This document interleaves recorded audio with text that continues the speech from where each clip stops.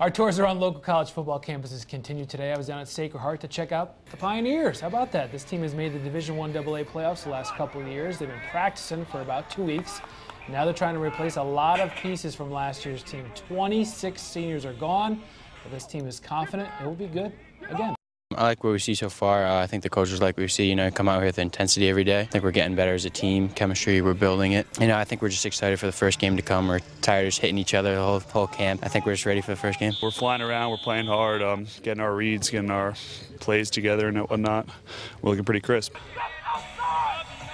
7:15, we'll hear from head coach Mark Nofri, who's trying to coach this team while battling colon cancer. You don't want to miss that story.